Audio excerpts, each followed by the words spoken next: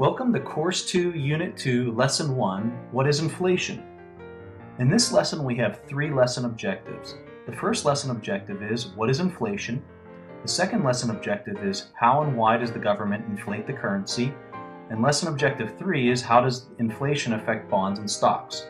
So let's get started. So I'm sure everyone can remember when they sat down with their grandfather and he said that he could buy a can of soda for 5 cents or whatever the case might be.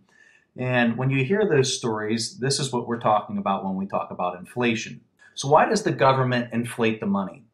The Federal Reserve will tell you that they inflate the money because it allows them to protect the country from deep recessions or depressions.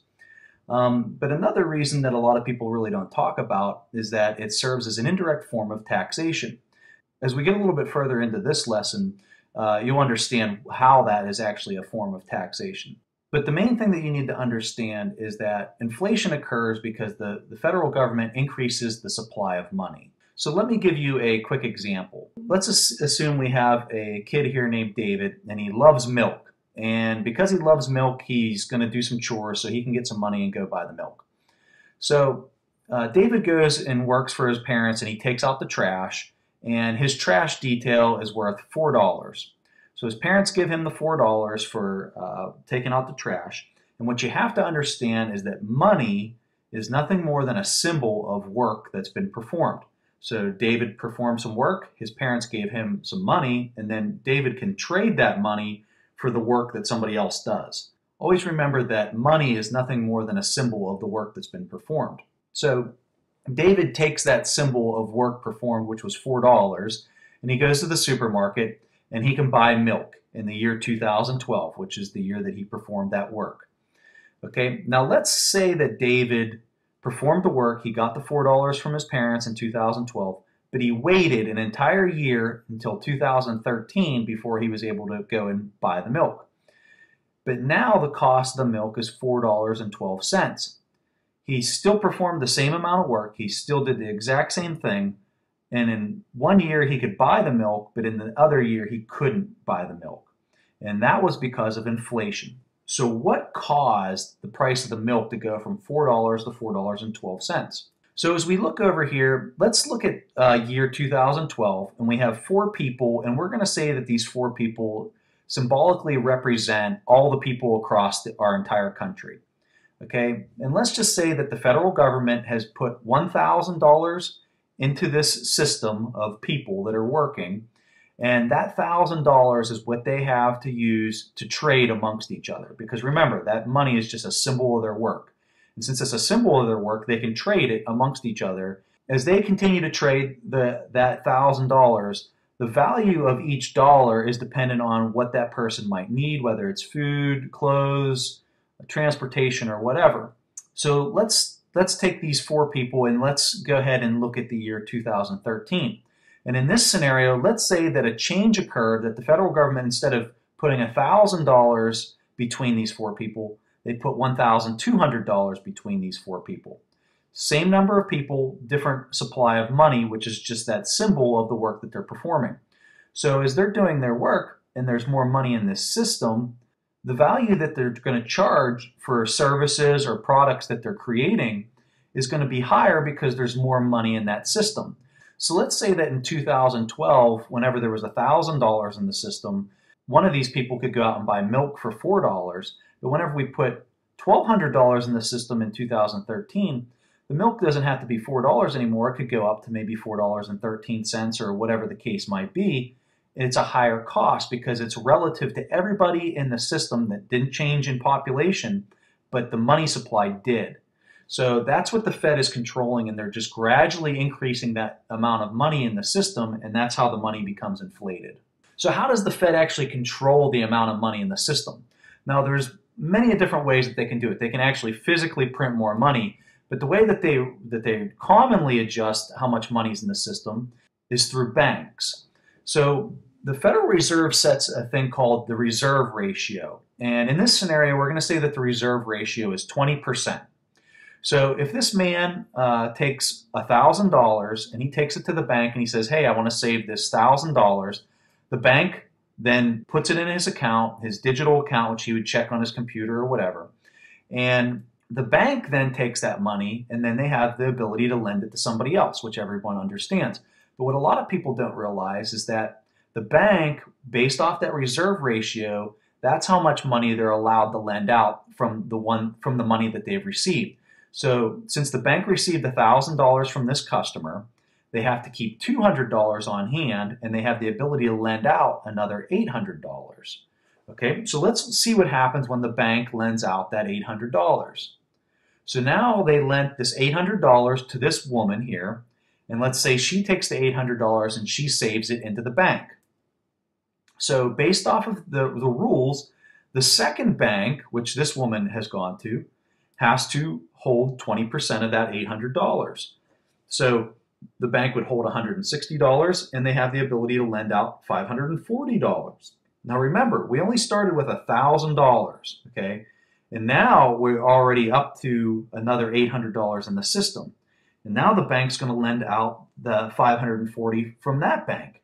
And so what you see is that this guy saves $540, which means the bank has to keep $108 on hand, and they can lend $432. The next person comes along, and the process goes on and on and on. Okay? So as you can see, based off that reserve ratio, as that process continues on, $1,000 initially saved in the system actually turns into $5,000. So you can see that supply of money. If we were talking about actual dollars in the system, it's actually, if you take 1 divided by that reserve ratio, that's going to give you the actual amount that you got to multiply the base amount of money by. So let's take 1 divided by the 0.2, which is 20%. That gives you a 5. And you'd multiply 5 times 1,000, and that gives you the 5,000. That's how that's calculated. So what happens when that ratio changes? So what would happen if the reserve ratio is 10%? So if we went through that whole scenario again and went person by person, $1,000 at a 10% reserve ratio would actually turn into $10,000. Okay, because when we take 1 divided by 0.1, that gives us 10, and we'd multiply 10 by 1,000. So you can see the federal government, when they adjust that reserve ratio from 20% to 10%, they just created another $5,000 in the system if there was only a base $1,000 in there. So they can quickly adjust how much money is in the system just by adjusting that reserve ratio. So this is just one way that the Fed can adjust the amount of money in the financial system. But what we need to know as investors is how inflation or the devaluation of money affects your investments. That's what really matters here is when the Fed adjusts these rates and they inflate the money more, how does that affect your bonds and how does that affect your stocks? And that's the question that we really got to understand and answer. So let's start with bonds. How does inflation impact your bonds? So let's take this scenario. We have Dan on the left, and he's going to lend $1,000 to Amy, and Amy is basically selling Dan a bond for $1,000. And the coupon on that bond is 5%. Now we're just going to assume that this bond is a 1-year bond so that we can kind of see how the inflation impacts it. Okay, so $1,000 to Amy. Amy's going to have to give that $1,000 back after 1 year, and she's going to have to pay 5% on it.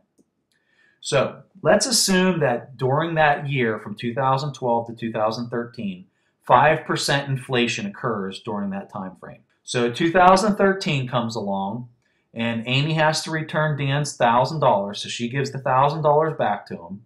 And she also has to pay him a $50 coupon, which was the 5% interest on that $1,000. Therefore, Dan has $1,050 in 2013.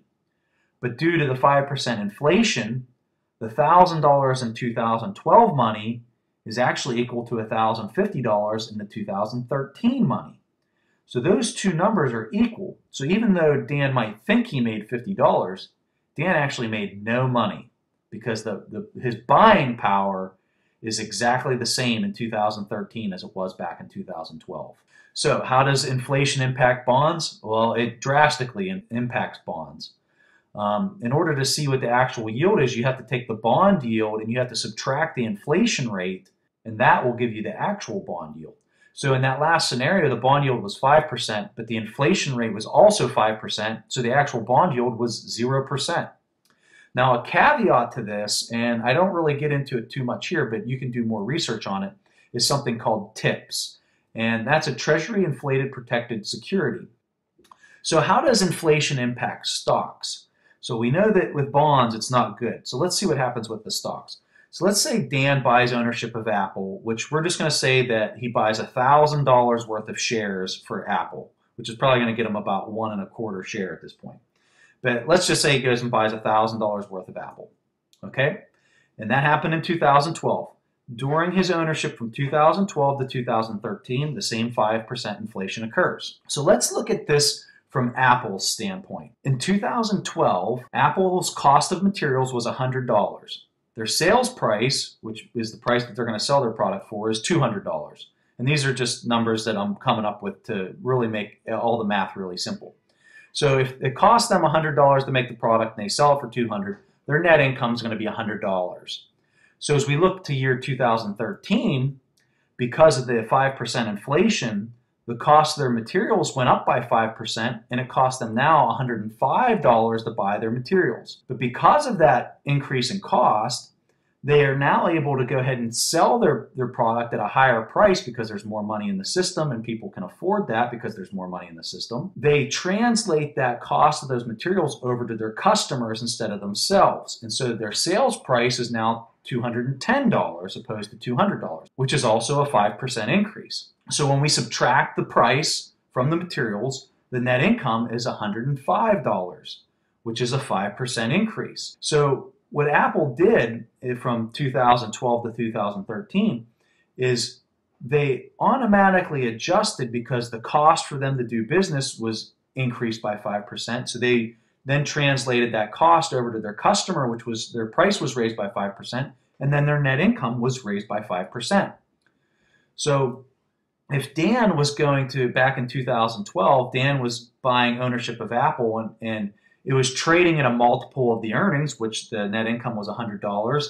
And so he purchased his shares for 10 times the earnings, which would be $1,000. As we look at the 2013 numbers, if the multiple was exactly the same, Dan's shares are now worth $1,050. So his shares automatically kept in step with the inflation because the net income increased to $105.